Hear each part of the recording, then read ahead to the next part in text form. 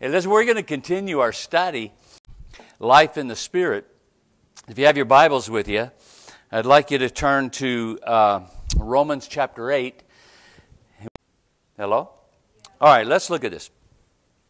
In Romans 8 and verse 8, it says, "So then they that are in the flesh," now get that, in the flesh, "cannot please God. But you are not in the flesh, but in the Spirit, if so be that the Spirit of God dwells in you. Now if any man have not the Spirit of Christ, he is none of his. And if Christ be in you, the body is dead because of sin. But the Spirit is life because of righteousness." All right? Now, here we're going down deeper into this separation.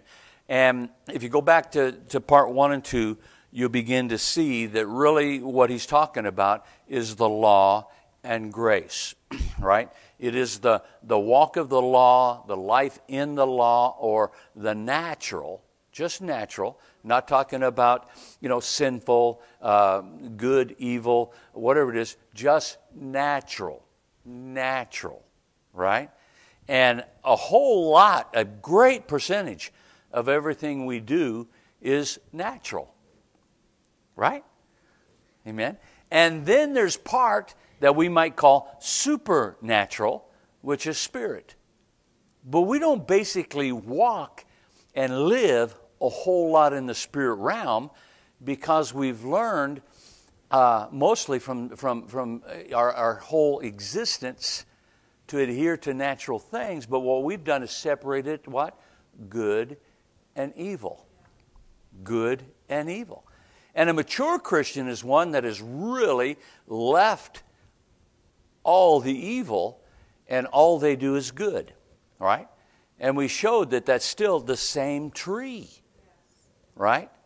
All Christians do is move from one side of the tree to the other, and they think they're doing great. And it doesn't dawn on them that they're still in the wrong tree. Right? In the midst of the Garden of Eden was the tree of the knowledge of good and evil and the tree of life. Right? God said, what? Freely eat of any tree, even the ones in the midst of the garden, except the tree of the knowledge of good and evil. Do not eat that. Why? Because it was something that was so good that he didn't want them to have it? No. The tree of the knowledge of good and evil was the very thing that would separate them from the tree of life. Right? Now, if you follow the tree of life through the Scriptures, you'll find out that's Jesus. Right? And Jesus is what? He's grace, righteousness, peace, joy, long-suffering. He's everything in the Spirit that is good, right? The tree of the knowledge of good and evil is everything that is what? Opposite. Tree of life over here, opposite from the tree of life was the tree of the knowledge of good and evil, right?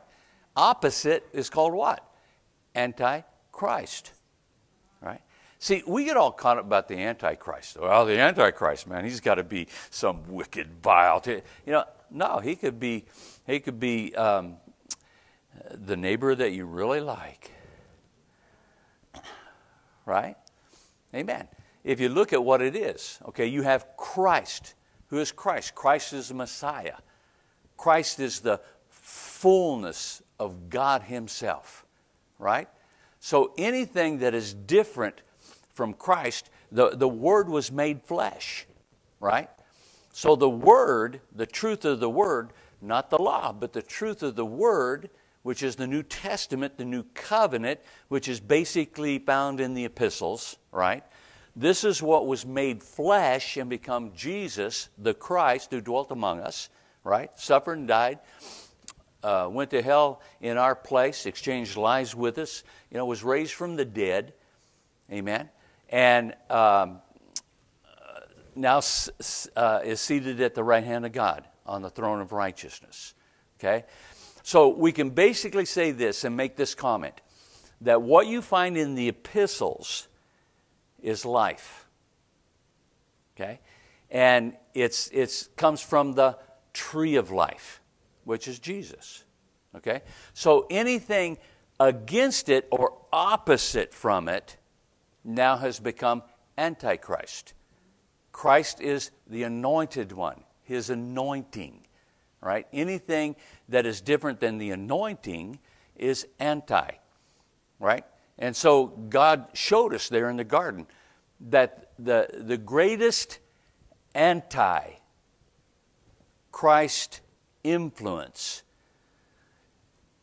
that you will ever be introduced to is the natural. Come on now. Let it soak in. Let it soak in. Which what? Which attracts our subconscious.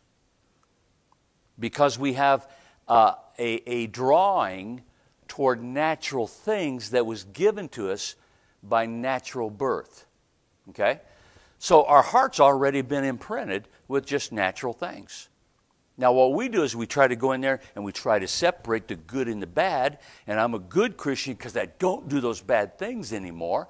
And the less that I do bad things, right, then the more mature and Christ-like I am, right?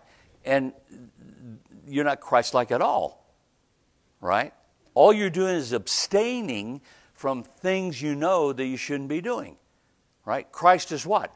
Christ is the Spirit life, the Spirit walk. Okay, Christ is what? The anointing. What is anointing? Anointing is what separates from the natural into the spiritual, and it becomes the power. It emanates from the cross because the blood of Christ sanctified that cross, and the cross became significant to us because it's now our death. Meaning we no longer live because of the cross, right? But Christ lives within us. So if Christ lives within us, then it's the power of the cross that is alive within us. We're going to get into some of this, right? And it's what? It's displayed by power. Say power. Power. Okay? What did Paul say? He made this statement. He says, I preach nothing but the power of the cross. Okay? Now you can take that and say, the power of the cross. That's the power to make us new creations in Christ. You know? And in a sense it is, but there's so much more to it. The power of the cross is the power to walk away from your natural life. No matter how moral or how good it isn't power. It isn't spiritual power. Listen, if you get into trouble in the natural, as a good Christian, right, we begin to pray and we reach out because we want what? We want the power of the Spirit. We want the power of the cross. We want the power of God and His love and Christ who fulfilled all things, right? So we're still separated. We still think we are nothing more than natural beings that are born again, but everything is going to come from the Spirit. And if you can get God's attention, right, then He might answer your prayer. Hello? And not realize, and we went through it, I think, in part 2, to realize that Jesus exchanged lives with us. He became our sin, that we became His righteousness. And what we got to do is learn how to flip our thinking and realize I'm not really on this natural earth trying to do good, but I'm actually seated in Christ in heavenly places. Right? Now that's the viewpoint of the Father. Yes, we're here. You can see us. We can touch each other. Right? But the Father says, as far as I'm concerned, you're right there at my right hand in my Son, Jesus Christ. Right? And it says what? It says from that point, in a vantage point, is where we rule and reign. What? Wait for it. In Christ. Right? So I don't have the power, not anything of myself, right? But I'm in Christ. In Christ I live and move and have my being. In Christ I'm more than a conqueror. In Christ I can do all things, right? when I begin to flip my brain and renew it and realize I'm living my life from above, right? And the earth is my footstool in that sense, right? So that I now become the director of my life. I can determine what I let into my life and what I don't want in, right? And if I don't want sickness in, it can't come in.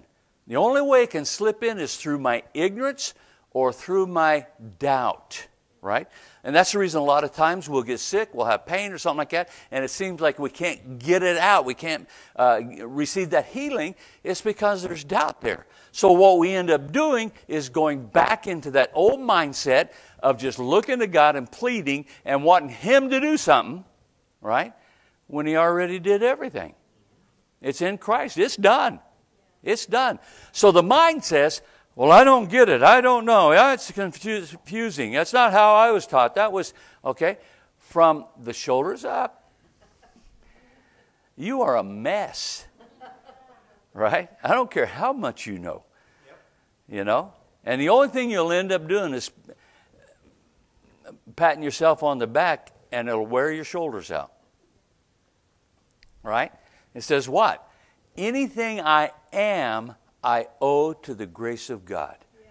I owe to the love of God who loved me. Right? I have no boast. Isn't that what Paul said? I have no boast. I boast in the grace of God. You know, he made a couple of statements. He says, I labored more than all of you. But it wasn't really me. It was the grace of God. Right? Meaning he did have a part by yielding to it, by praying in tongues, by meditating in the Word, by letting the love of God rule and reign in his heart, right? Though he had to participate jointly with the love of God. Amen? See, it isn't. See, most Christians are just, they think that if they just lead a really nice, humble, moral life, then God might bless them.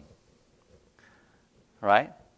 And I could never understand why the majority of Christians, when I meet them, you know, I'd say something, you know, and eventually come out, you know, pray for me that I make it. I may make it where? Make it to heaven. I said, aren't you born again? Well, yeah, but we never really know. I said, why? If you read your Bible, you'll really know. Yes. You know. See, I'm not trying to be a smart aleck or anything, but when you go into the Bible and you read the Bible in context for the truth that it unveils to you, right? And then you listen to most Christians, they're not the same thing, right? Nobody knows, right? There's none righteous, no, not one. Well, yeah, that was before Jesus suffered and died and was raised from the dead, right? But then we become the righteousness of God. Who made us righteous? God did. Nothing we did. All right? So can you see that basically what we're studying here and what Romans is talking about is the difference between the law, which the natural man served and was enslaved to, and then death is what frees you from law. You're no longer a slave because you're dead. Right? And then life is the life of the Spirit or the finished work of Christ or the grace of God. So basically Romans, which is an awesome, awesome book. You know, Romans is just, he tells you different ways all the way through it. There's parts of it that can be a little hard to understand, but especially chapter 7. But when you begin to understand what he's talking about is law versus grace. Law versus grace. Man's work, God's work. What you have to do to earn and get something, what Jesus already did and gave it to you, right? And he continues to go over this from different angles, right? All right, so let's go in this. Let's look at this. So then they that are in the flesh, so if we're talking about the difference between the law, which is governed by the natural, right, that brings death, and the Spirit, which is grace and life. Okay? Are you seeing that? So then, what side would flesh be on? the natural law side or the Spirit grace side. It'd be on the natural side, okay? And once you see this, okay, then the scriptures start illuminating, okay? Watch this. So then they that are in the flesh, what are they in? They're in the natural, right? And they're in the law, and they make a law unto themselves. See, I heard people say, well, I'm not a Jew, that's only for the Jews. No, that is true, but only a partial truth. It goes on to say that even the Gentiles, anybody that is human, has already made laws unto themselves. And so they fall into the same detriment. It may not be the law that God set down, through Moses, but it's a law that you've made unto yourself. And any law you make unto yourself, you're going to break it. Because there isn't anybody that has ever lived, other than Jesus the Christ, right, that ever fulfilled everything and never broke any laws. Now here's the point. If you break even the smallest of the law, right, the Bible says you broke the whole law. So it isn't who can be the most moral. It's like, well, oops, I said that. I didn't mean that. It was, you lied. Oh, but it didn't hurt anybody. It was a little bitty one. It's just a little white one. No, it doesn't matter. There's no big, there's no little, right? Okay, so if you break the tiniest of the law, the whole thing's shattered, right? That means if I end up telling a lie, little lie doesn't mean a big deal, okay? Now, I'm guilty of adultery, fornication, murder. Everything that was in there, I'm now guilty for it. Why? Because I broke the whole thing. Come on. Now, there's scripture for that. But if I live by the faith of the Son of God, if I live in the Spirit, right, then the mercy of God knows I'm not perfect. I can't keep it, right? So what do I? I apply the blood of Jesus to my life, okay? And I, by faith, and I have to consciously know what I'm doing, right? By faith, I say, I live by the faith of the Son of God. I've given myself to Christ, meaning what? That now I'm accredited to the life that Jesus lived. Right? Why? Because He exchanged lives. Okay? Now, naturally speaking, I'm still messed up. I still do things that I shouldn't and don't do things that I should, right? Chapter 7. Why do I keep doing the things that I shouldn't be doing? How come I'm not doing the things that I should be doing? Oh, wicked man that I am, right? He says what? He says, I tried to be good. I tried to fulfill everything, that the law prescribed or that the Christ prescribed. He says, but I can't do it. I keep coming up short. It's impossible, right? So then he says, oh, now I see. Even though with my flesh, right? Flesh is what? The natural.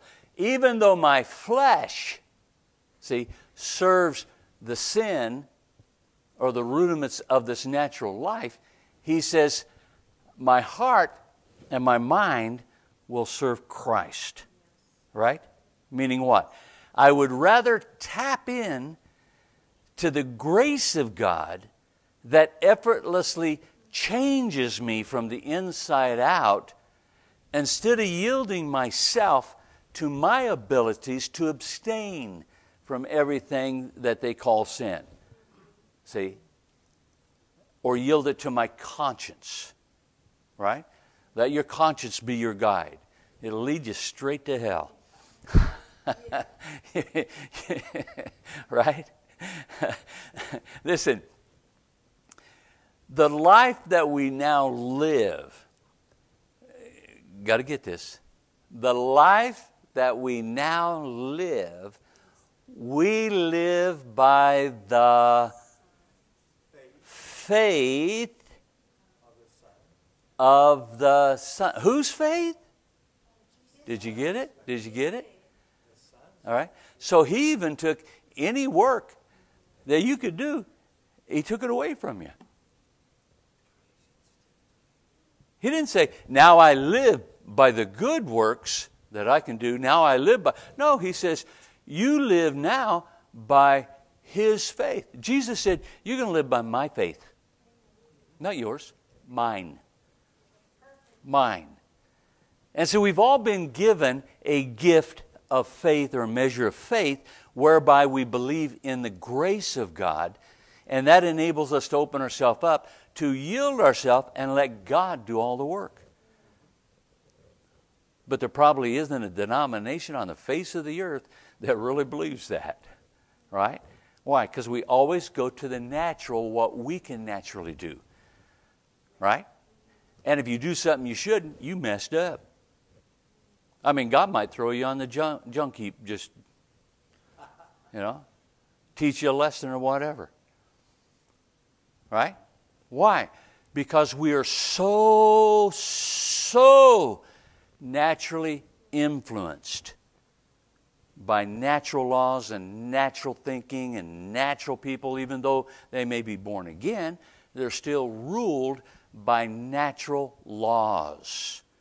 Oh, you just think that you could just go out there and drink, get drunk and carouse and commit adultery and fornication and all that, and then just show up at church, with a happy smile. Christians do it all the time. Right? As a matter of fact, every one of them. Oh, you say, oh no, I've never done that. I've never even drank. Wait a minute. Did you not forget, if you break one little thing, you broke it all? Okay. Can anybody really testify and say, I have never told a lie, not even a tiny little one? No. We all do. A lot of times unknowingly. Right? You go into the store and you have a little one. And Mommy, can I have one of those? No, we don't have money. Liar. Huh? Come on. Yeah, it can be simple things. And so if you're going to yield yourself into that, think how hard it would be to live a life totally sinless of any of that stuff that we don't even think is sin. Right? Why? Because religion has still kept us in the wrong tree, only trying to get and move people from the bad side of the tree to the good side of the tree. Right? And on the good side, it's this one, it'd be the right side, right? The good side of the tree, the right side of the tree is where all the awesome people are, and that's where Christians hang out, and that's where you need to be, right? And so if we see you slipping over to that other side, we just say you're a backslider, and we need to go get you and bring you back to the right side of the tree. See? And after generation after generation after generation after generation, it's never really dawned on Christians that they're still in the wrong tree. Right. You need to get out. Yeah. Think what it would be in a heavy wind and you got an aluminum ladder and it's blowing all over the place and you finally get it up to this building and you start climbing up it and it's tedious and you get to the top. You think, I made it! And you look and it's leaning against the wrong building. Yeah. Right? See, that's what's happening. So what do? Well, all the people on the right side of the tree get together and say, no, we don't believe any of that. We don't believe that there's another tree we can go to. That's only by the special powers of God and if He likes us and everything else. So we determine that this is right. See, and in Romans, see, Paul says, if the whole world came to an agreement against God, God would still be right. Right? So have you figured out yet that the kingdom of God is not a democracy? Huh? It's not. You can all get together. See, all the Baptists can get together and vote, and there's more Baptists than there are people. So, no, just kidding. But they can all vote and say, we're the only true way. Okay? Well, yeah, hey, look it. You got more people in your denomination than anybody else, so I guess, that says something. It doesn't say anything. See, God is right. The Word is right. Christ is right. Right?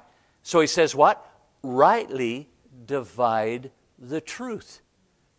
And look at it, meditate in it, keep it in context, see what it's saying. Amen? All right, let's get a little bit deeper. Verse 11, Romans 8:11 says, "But if the Spirit of him who raised up Jesus from the dead dwells in you, he that raised up Christ from the dead shall also quicken or make alive your mortal bodies by his Spirit that dwelleth in you." Therefore, because of this, right? So what he said so far is just setting you up for what he's about to say, right?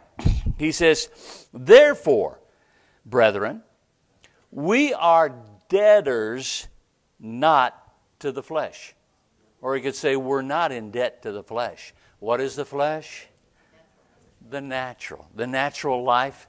Don't separate into good and bad and whatever. It's just natural life. Human existence on planet Earth. Right? No matter who you are, no matter what gender, no matter what race, color, creed, whatever it is, it's all natural. Right? So the division now is what? Natural, spiritual. Natural, spiritual. This is where Paul is beginning to bring all things together and tell them now, we have no debt to this natural world. None at all. No debt. What is a debtor? A what? Yeah, he owes, right? But a debtor is what? He's enslaved by his debt, right? So when it's saying that we are not a debtor to the flesh, he's saying that we are not enslaved to the natural world. Good, bad, indifferent, like I said, doesn't matter what it is.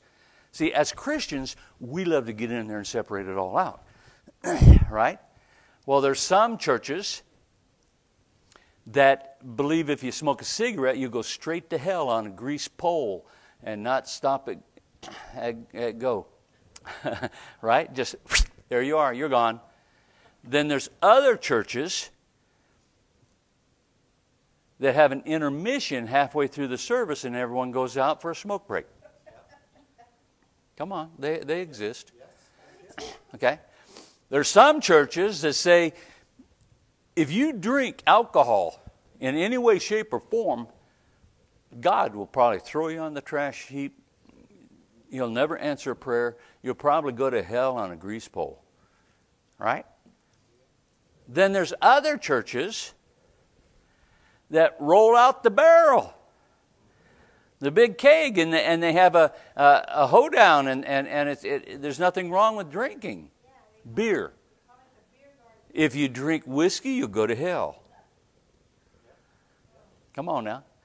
What do? We make up our own rules. And all of it we say we got from Scripture. But how many of you know that Scripture can't teach multiple different things from the same Scripture? Right? Hallelujah. Anyway, I got some other examples, but I won't go into them. It would totally shock you. But we're talking about churches in America. All right? Now look at this. He said, we are not debtors to the flesh to live after the flesh. The flesh is what? The natural. So we're not in debt to the natural to live after the natural. But if you cut out the natural out of your life, what are you going to have left? But us personally, we wouldn't know what to do.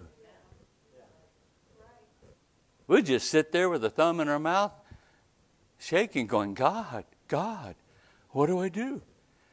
You know, because we're still heavily influenced by natural things.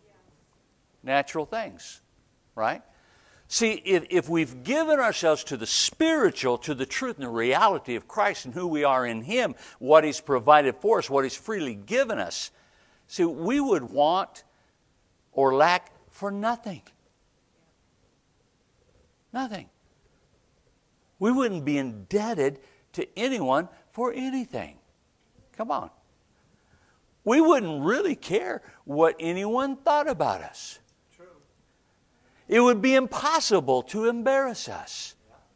We would never be angry or upset. We would never have cold shoulders. Right? What's wrong, honey? Nothing. Yeah, we know that's a lie. Come on now. But what are we saying? We're saying that there's a place, right, in Christ that God Himself provided for us to live and dwell, right? Do we know how? No. If we did, we'd be there, right? So the greatest pull, the greatest influence in our lives is still the natural, but it's the good natural. Right? But see, the good natural is going to separate you, come on, separate you from the fullness of what God already gave you. Because before long, you're going to go back into trying to earn something. Right? Come on. Well, let's keep going.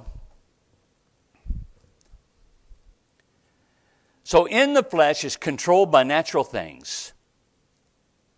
And we live mostly by the influence of just a natural world, a normal natural world.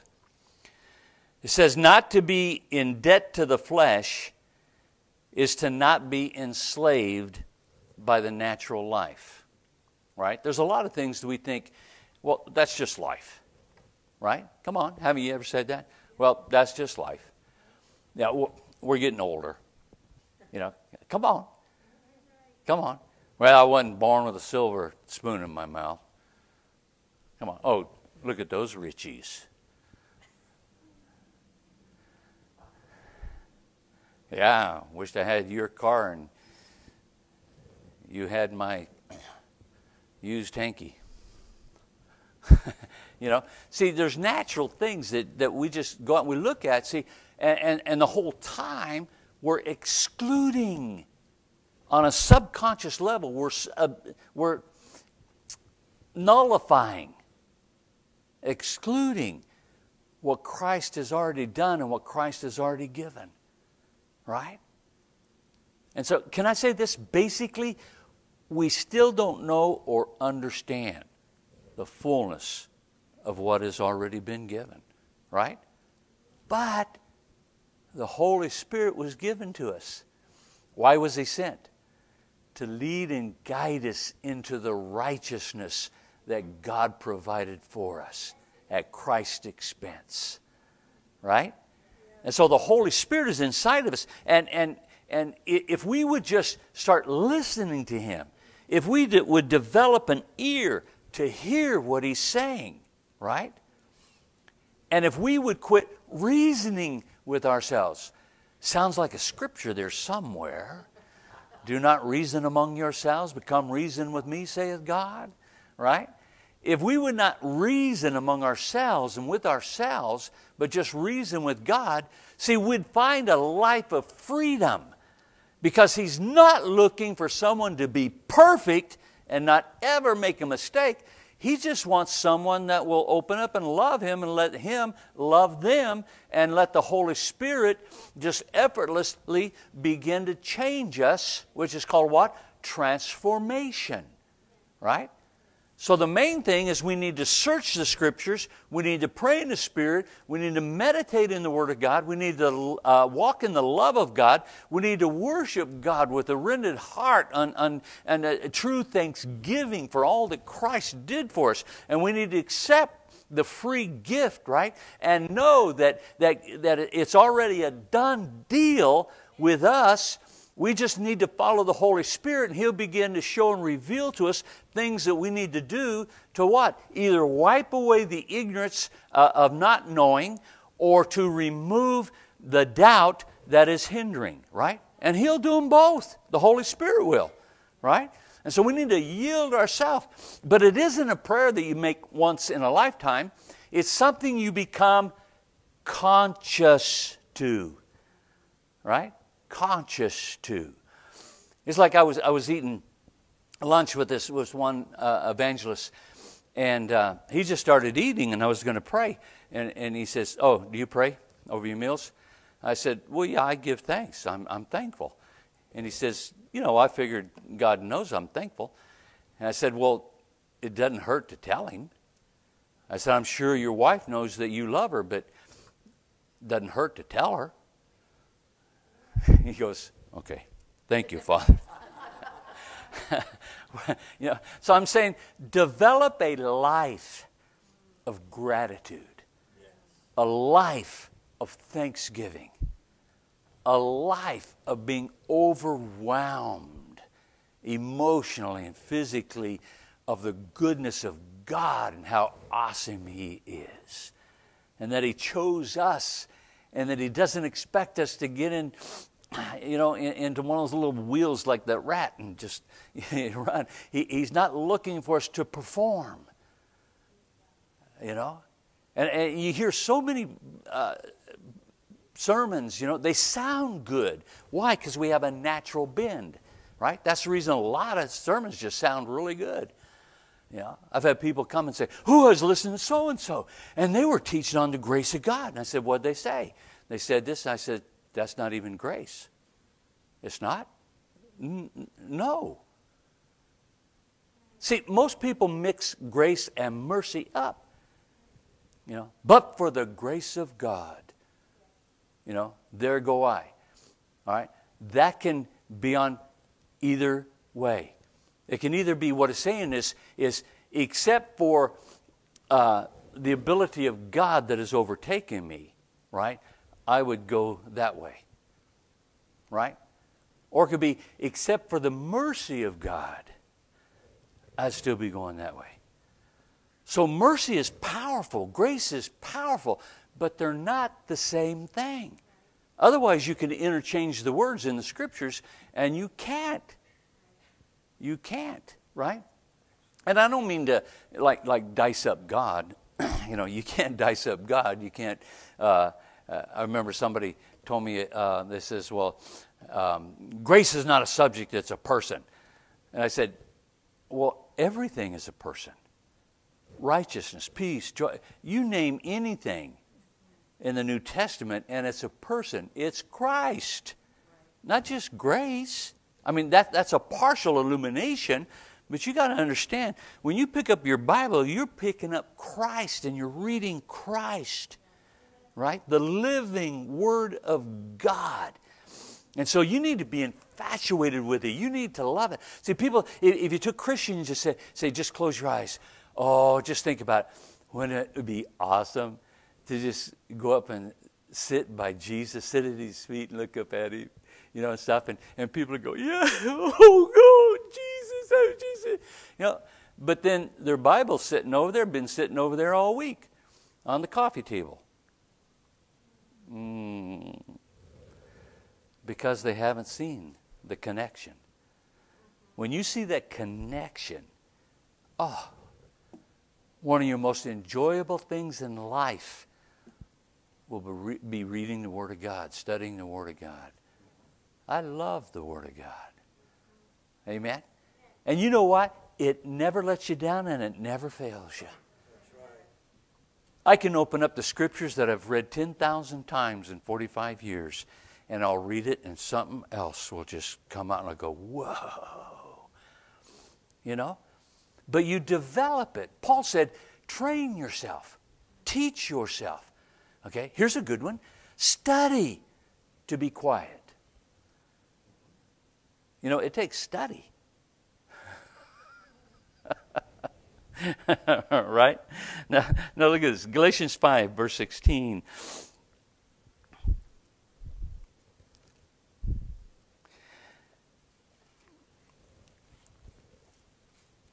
This I say then, walk in the Spirit. Now get this part. Don't just slide right through it. All right? Slow it down. Slow it down. Now, watch this. Galatians 5:16. This I say. Walk in the Spirit. Walk in the Spirit. Walk in the Spirit. And you shall not fulfill the lust of the flesh. See, most Christians' lives is trying to do away with the lust of the flesh and never get into walking in the Spirit, because they think being spiritual is getting rid of all the flesh. But he's saying it's just the opposite, right? Walk in the Spirit. Walk in the Spirit of God, and you won't fulfill the lust of the flesh. You don't even have to fight the flesh. You don't have to abstain from it. You don't even have to worry or even think about it. If you develop a life where you're walking in the Spirit, right? Come on, isn't that awesome? You say, well, how can you do that? The Holy Spirit, we just said it. And it's His grace, not your effort. All right? So what? It just effortlessly changes. And you come to a place where your whole desire is for spiritual things. And the more your mind and attention and influence is in spiritual things, the less there'll be on natural things. Come on. All right? This I say then, walk in the Spirit, and you shall not fulfill the lust of the flesh. For the flesh lusteth, that just means high pressure, right? For the flesh, the natural, say natural. The natural has high pressure against the Spirit. And the Spirit has high pressure against the flesh. And these are contrary. Now we said those two trees are what? We're contrary. Okay? In our natural life, we make room for contrary things, because we've determined that they're not bad. Now, does it mean you can't go to a ball game? Does it mean, no, I'm not saying any of that. The whole thing, what Paul is down here, is what has grabbed hold of your attention. What is it hard to get away from? You ever have someone do you wrong real bad? Okay, can you just drop it and walk away? See, sometimes you hang on things for 30 years, 40 years, 50 years. Right? I prayed for a lady in Him at one time. I prayed for her once, and she was healed of cancer. She had like 2 weeks to live, and she was healed of cancer, and she was so excited, right? And I never did see her again until she came to one of our Bible studies, and I saw her in the back there, and I thought, wow, praise God. It took a while, but she came to one of our studies, and I said, so good to see you, you know. And she stood up, and she had a slight stroke, and her hand was paralyzed in that position. She couldn't move it. And she was a painter, right? And she stayed like that. And this is so cool. This is God, right? And the Holy Spirit came upon me. I said, stretch forth your hand. And she went, whoosh. And it just became normal, just like that. I went, whoa. You know, it was like I was standing there watching that going, wow, that was awesome, right? So it didn't come from me, right? Then didn't see her again for years. And then I got a call, you know, would I come to her house, and she wanted to talk to me. And I thought, praise God, okay, this time, God, you know. So I went over there, and she was laid up, and they said, told her to have Christmas early with her family and stuff, because she wouldn't be alive by Christmas, right? And so I started talking with her, you know, and I had my healing scriptures, Come on, why? Because we were taught, and that's what we were influenced, that if you have sickness or something, you go to healing scriptures. Well, that seems smart, right? But it says he sent his word to heal. And his word contains more than healing scriptures, right? So every word has the power of change, right? So I sat down and the Lord told me to talk to her about forgiveness. And I think, she's on her deathbed, and I'm going to talk to her about forgiveness? This is in my mind. And so I started talking to her about forgiveness and, and showing her some scriptures about the love of God and everything, and she started crying. I thought, uh-oh. And she looked at me and she says, you mean, I go, oh, Jesus. Do you mean that if I don't forgive someone, then that makes me as bad or worse than them? And, of course, I opened my mouth and I was going to say, well, not exactly. And when I opened my mouth, I said, yes, exactly. And I thought, and because she started crying, she was just really crying heavy. And going, oh, Jesus. This is in the background. You're going, come on, wisdom, don't let me down. And then she looked at me and she said, wow, I'm ready to go to heaven. I said, you are? She said, yeah. I said, no, let's pray, to be healed. She said, don't care. Don't care. She says, right then, when you said that, something that I've held for over 38 years against somebody in her family abused her when she was little, hated that person. She could say their name and spit and the grass would die. Hated that person. But she let go. And she says, I've never known this peace. I would gladly go to heaven today. And anyway, I hugged her and shook her hand and stuff, and I says, I'll check up on you. And I left, and she got up out of bed, sat down, had dinner. Next day went to the doctor. They couldn't find a trace of cancer or anything else in her. Is that awesome? See, that doesn't fit in most people's theology. Not even those that have a real good theology, right? See, it's hard to figure out life without trying to put it in steps, right? And principles and things. And what did he say? Just walk in the Spirit.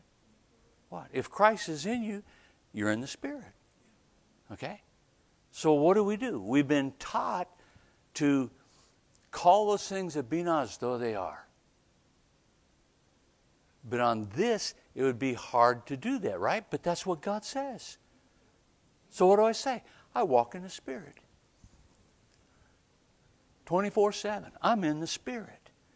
I'm in the Spirit. I walk in the Spirit. I live in the Spirit. I'm in the Spirit. I'm not of the things of this world, not of the natural things. They don't have my mind. They're not influencing me. It's the spiritual things that influence me. Gladly I give my mind, my soul, my body, everything to the things of God, to the Spirit of God. Praise God. I love walking in the Spirit. I love walking in the Spirit. See, then someone will say something and you'll get upset, slam the door, shout, cry, run, hide under the bed for a while, and the devil will say, yeah, sure, you walk in the Spirit. And that's where the boldness comes out. Yes, I do. See, none of this has anything to do with who I am. I am not a bunch of actions, whether they be right or wrong. I am a new creation in Christ. I am the righteousness of God in Christ. And it really has nothing to do with my actions, since I'm illuminated that I'm in the Spirit, right? Now just very quickly, and we'll maybe go back over this next week if we keep going, right? he says, verse 18 says, but if you be led of the Spirit, you are not under the law. Now the works, get this. The what? The what? The works. Now, it didn't say sin, did it? It said what? Works. Works. Now the works of the flesh. Flesh is what? The natural. Because you've given yourself to the influence of the natural life and world and everything else, it's going to begin to manifest itself in what? In adultery, fornication, uncleanness, lasciviousness. And it goes on and it lists all the things that you wish you'd never done any of them and hope you never do any of them ever again. So there's some bad stuff, right? So it goes through all of that. I don't want to, get into that. Okay, get it? Get into that. Okay? So the force of the natural life pressures the spiritual life, right? The tree of the knowledge of good and evil was not man's conscience to keep us on the right path. It was the tree of life's enemy. Okay? The tree of the knowledge of good and evil, see, had conflict. It was opposite. It was enemy of the tree of life. Adam went to the tree of the knowledge of good and evil because it enlightened and brought forth his own consciousness, right? So that he could conclude and determine what is right and wrong for him. Right? And it wasn't so that he can do, evil, wicked stuff. I mean, he couldn't commit adultery. There's only one woman on earth. Right? There were no bars, no banks to rob. There wasn't anything to do that was wrong. Okay? So even though he may have had good intentions, in a sense, it was wrong because it shut him off from the divine spirit, godly conscience, God's conscience. Right? So now he started living by his conscience. And he started living by right and wrong. All right? How many of you know that the prisons are full of people that didn't think it was wrong to do what they did? What's wrong is these policemen. Why do you think it's flooded with defund the police and all this stuff? All the people that are pushing that stuff, see, they want to get into their own lust and not be kind of guilty for it. Right? That's why they try to legislate laws and all this stuff that opens it up with genderism and racism and all the things that are going on. Okay? The one thing you can't legislate is honesty, purity, righteousness. Right? And this is what? This is the life of the Spirit. The only way you can activate it in your life is to give yourself to it. Right? But now what happens, you gotta be influenced. Give it your influence. Did you get it? Okay. So if you're trying to stop doing all this, then what has your influence? Everything you're trying to quit. That's why he said, if you just do and yield yourself to the Spirit, all the other stuff will just vanish. Come on. Did you get something out of that? Praise God. Amen.